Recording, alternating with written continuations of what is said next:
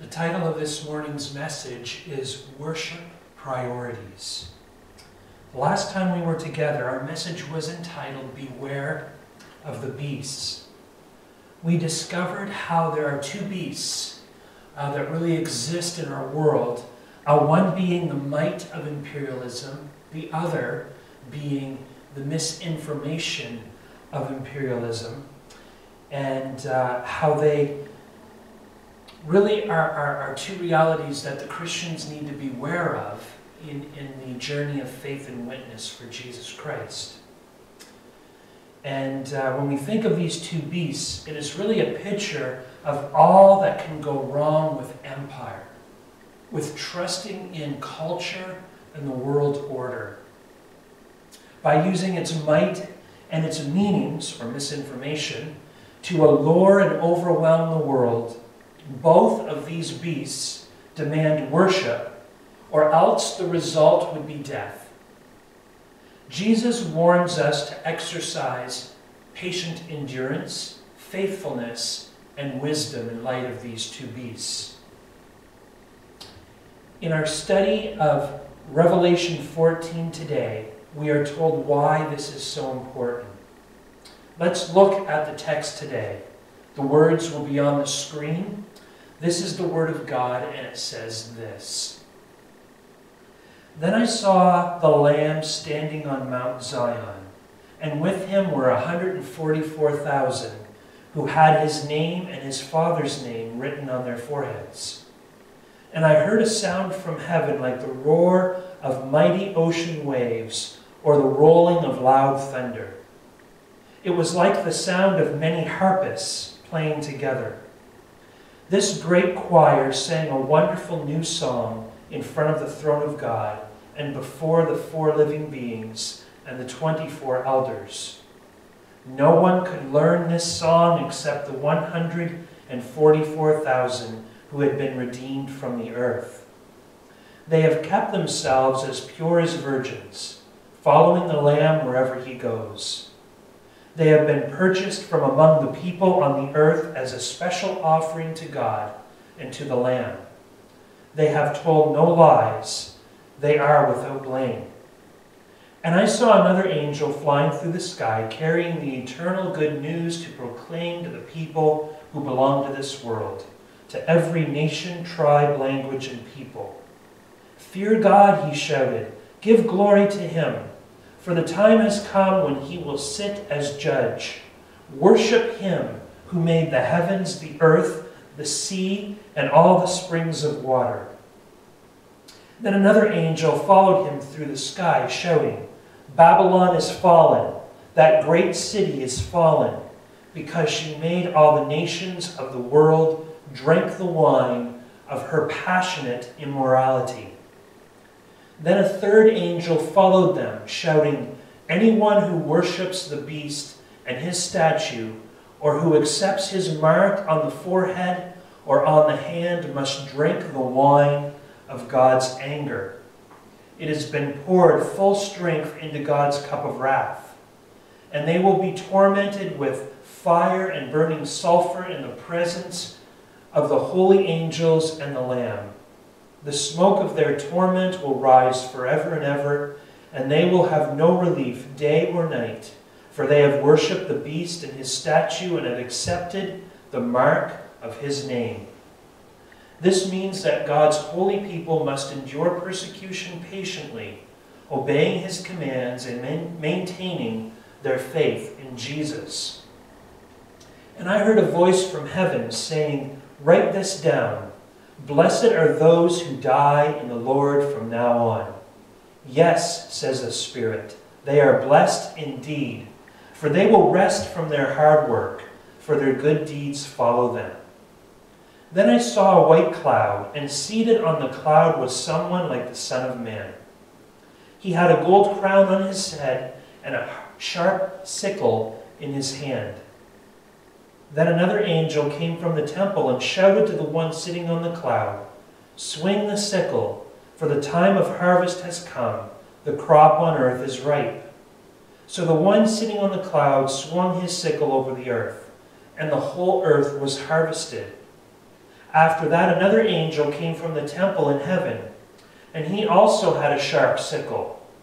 Then another angel, who had power to destroy with fire, came from the altar. He shouted to the angel with the sharp sickle, "Swing your sickle now, to gather the clusters of grapes from the vines of the earth, for they are ripe for judgment." So the angel swung his sickle over the earth and loaded the grapes into the great winepress of God's wrath. The grapes were trampled in the winepress outside the city. The blood flowed from the winepress in a stream about 180 miles long and as high as a horse's bridle. May God bless the reading of his word today. Let's take a moment and pray together. Father God, we thank you for the word that we just had read. Lord, we pray that we would receive its truth, its wisdom, and its revelation to us today. We ask that your Holy Spirit would impress it upon our hearts, Lord. And we just pray that your word would transform us, even as Jesus Christ is King and Savior of our hearts. For we pray this in his name. Amen. We will spend the rest of our time today examining our priorities around worship. We will be studying the reasons behind worshiping Jesus over empire. The first reason we should worship Jesus over empire is this: there is a wonderful alternative to worshiping the beasts. The vision in Revelation 14, 1-5 is the alternative to the vision of the two beasts. Instead of a beast, we have the Lamb of God, Jesus Christ. He loves his people, has their best interest in store, and has saved them by the shedding of his own blood. He does not overwhelm people by his might or seduce them through deception. Rather, he is our Savior King, completely righteous and true. The mention of Mount Zion is also a wonderful alternative to empire. Mount Zion is the promised place where God will dwell with his people, protect them, and bless them with true peace. Scripture calls this place, "My delight is in her," in Isaiah 62:4. A city not forsaken, in Isaiah 62:12. The throne of the Lord, in Jeremiah 3:17. The Lord is our righteousness, in Jeremiah 33:16. And the Lord is there, in Ezekiel 48:35. The empire makes claims to providing protection and plenty to those who worship her. But God promises to dwell with his people at Mount Zion, the true picture of protection and plenty. As we mentioned in an earlier message, the 144,000 mentioned in Revelation is indicative of God's holy people in her entirety. Also, the forced, joyless worship of empire is a stark reality compared to the wonder of the worship offered to God and to the Lamb. The worship of God and the Lamb involves heaven and earth. It involves a wonderful new song. It involves loving devotion that is pure in its commitment. It involves lives purchased from the peoples of the earth as a special offering to God, and it involves a blamelessness that is devoid of falsehood. There is something sacred and beautiful about those who worship God and the Lamb. Those who are sealed by God are as pure as virgins. They have kept themselves from the spiritual adultery of compromise and idolatry. In this sense, there is a quality to our worship that is pristine and sacred. We do not produce the purity ourselves. It is as we live as God's sealed people that this purity is experienced. It is a purity given to us by Jesus. There is something wonderful about the worship of God and the Lamb. It is what we were created for. As image bearers of God, there is something woven into the fabric of our humanness that is meant to worship God. Revelation 14, verse 4, gives us an antidote to the poison of false worship. We are pure in our worship of Jesus because we follow the Lamb wherever he goes. Are you a follower of Jesus today? This is more than belief and more than sentiment. A follower of Jesus is constantly in his presence, being shepherded by him and being servants of him. Is that part of how you understand worship? Is that the way in which you follow Jesus today? This truly is a wonderful alternative to worshiping the beasts. The second reason we should worship Jesus over empire is this.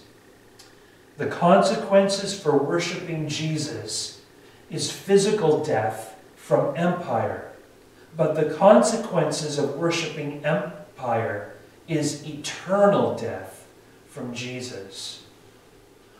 Worship always costs us something. Last week, Revelation 13:7 told us that the first beast was allowed to wage war against God's holy people and to conquer them. Revelation 13:15 tells us that the second beast commanded that anyone refusing to worship it must die. The consequences for worshiping Jesus are real. Persecution is the outcome of pledging allegiance to Jesus in the face of empire. In many parts of the world right now, such a faith decision results in physical death. We may be wary of worshiping Jesus because of these consequences, but we can be sure of this. The alternative consequences are much more dire. 3 angels are sent out in the text. The first angel, or messenger, is symbolic of the ones who carry forth the message of the gospel to the world.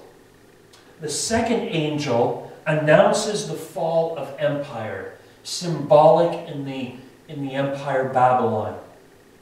And the third angel proclaims the judgment of all who worship the beast. Tim Chester describes this judgment in this way. The contrast is stark. Either the state kills you for not worshiping the beast, or God kills you for worshiping the beast. Is not this evaluation harsh? Will God really kill his enemies? Revelation 14:8 gives us insight into the answer to these questions. It tells us that those who worship empire drank the wine of her passionate immorality. This describes a form of broken worship that involves their whole being. Their thoughts, passions, desires, and choices were all devoted wholeheartedly to immorality. Because this is so, G.K. Beale states the following: therefore, since the nations have willingly drunk from the wine of passion for Babylon, so they will drink of the wine of the wrath of God, in demonstration of the eye for an eye principle. The picture of pouring out wine resulting in intoxication indicates the unleashing of God's wrath, under which people are completely subjugated through judgment, resulting in extreme suffering. While the intoxicating effect of Babylon's wine seems strong, it is nothing in comparison to God's wine. End quote. We do not determine morality for ourselves.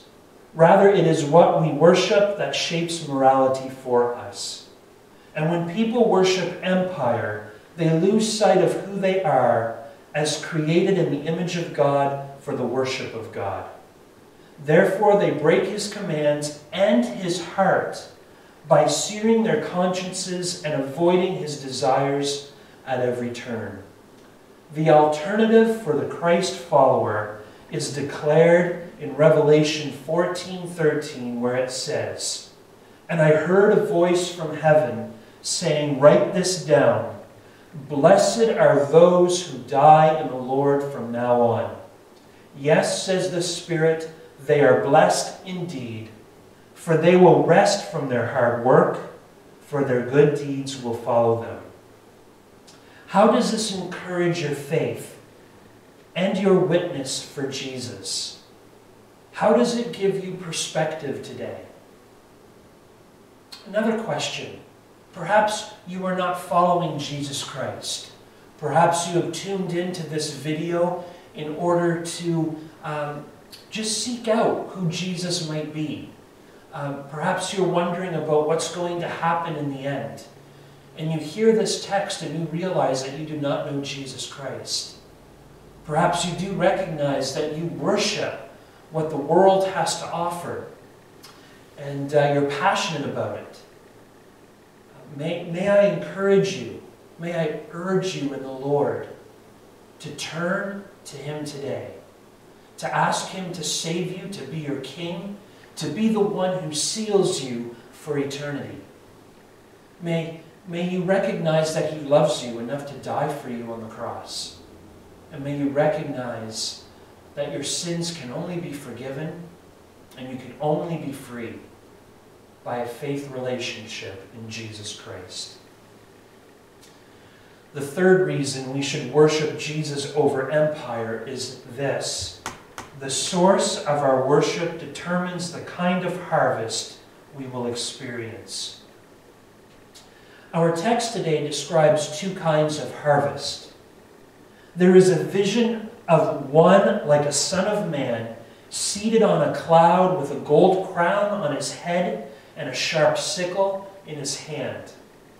A sickle is a reaping hook used to help with the harvest, and the one like a son of man is Jesus Christ. The first harvest gathers a ripe crop from the earth, and the whole earth is harvested. This is a picture of how everyone will stand before King Jesus one day. No one will be exempt. This is a repeated theme throughout Scripture. An example of this is Philippians 2:10, which says this, "At the name of Jesus, every knee should bow, in heaven and on earth and under the earth, and every tongue confess that Jesus Christ is Lord, to the glory of God the Father." Every knee, every tongue. The second harvest is one of grapes, and it is mentioned in the prophets as judgment. Wine is oftentimes associated with blood in Scripture. This is a picture of divine judgment and wrath against all those who are sealed by the beasts instead of by God. The depth of the blood from the crushing blow of God's wrath and judgment signifies a thoroughly complete judgment of the world. Throughout the book of Revelation, the people of God are called to endure patiently and be faithful. The reason is that God is sovereign and he will judge the earth at the end of history. Of that we can be sure. And this is such a picture in Revelation 14. God displays his justice towards those who remain faithful to him. The theme of harvest is important. Jesus tells a parable about a harvest in Matthew 13, 24-30. And that text of Scripture says this. Jesus told them another parable.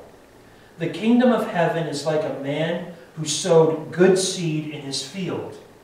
But while everyone was sleeping, his enemy came and sowed weeds among the wheat and went away. When the wheat sprouted and formed heads, then the weeds also appeared. The owner's servants came to him and said, "Sir, didn't you sow good seed in your field? Where then did the weeds come from?" "An enemy did this," he replied. The servant asked him, "Do you want us to go and pull them up?" "No," he answered, "because while you are pulling the weeds, you may uproot the wheat with them. Let both grow together until the harvest. At that time I will tell the harvesters, 'First collect the weeds and tie them in bundles to be burned. Then gather the wheat and bring it into my barn.'" During our present time in history, there are two types of people growing together. Some people are producing a crop that is pleasing to God. Such people will be gathered and taken to a safe place with God. They are like wheat, a valuable commodity to its farmer and owner. Some other people, however, are weeds. They will be collected for the sake of being burned. They have sought to destroy what was valuable and precious to the farmer and owner of the wheat. God's judgment is just and right, but he is also a God of love. The first angel in Revelation 14 presents the gospel to the world. God has sent Jesus Christ to save us from our sins, heal us from our pride, and give us his righteousness by faith. God promises that those who believe in Jesus will receive new hearts, the Spirit of God, and the mind of Christ. Before judgment comes, the gospel, the good news, goes out. And that good news says that God is faithful and just to save the world because he loves the world. There is transformation for those who receive Jesus. Personal transformation, yes, but a transformation in the eyes of God where we move from his enemies to his friends. But for those who remain in their idolatry and deception, God will judge them for their rebellion. What about you today? Where do you stand before God? Let's pray together. Father God, we thank you and praise you for this, your word. And God, we stand amazed at the beauty and the sacred wonder of what it means to worship you. We acknowledge, Lord, that following you in this life is hard. It is difficult. And at times, Lord, we want to avoid persecution. And yet we are confident from your word and encouraged by it, Lord, that the consequences for following you now are much less dire than the consequences of what it means to not live for you now and face you later. God, please help us to be faithful and to endure patiently. And Lord, we also recognize the image of harvest. And Lord, we want to be harvested at the end of time for your glory, to be with you forever as your people, not to be thrown aside like weeds and burned. And Lord, whoever is listening to this message today, may they understand the importance of walking with you. We pray this, God, in Jesus' name. Amen. A word of benediction today. May the grace of the Lord and the love of God and the fellowship of the Holy Spirit be with you all. Amen.